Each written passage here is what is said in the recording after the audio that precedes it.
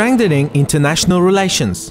Vaj Eisenens and Andy Lanek, American volunteers from the Peace Corps, met with Truskavets Rotarians.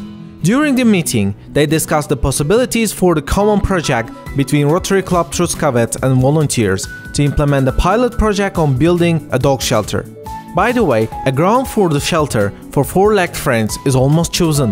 On the same day, whole Rotarian and volunteer team visited the urban library to talk to local kids and encourage them for doing good deeds from a young age. A dog shelter is not only one project that the club is going to launch. Another one being discussed with the French volunteers and members of Ukrainian charitable organizations is providing medical equipment for Borislav boarding school for children with movement defects.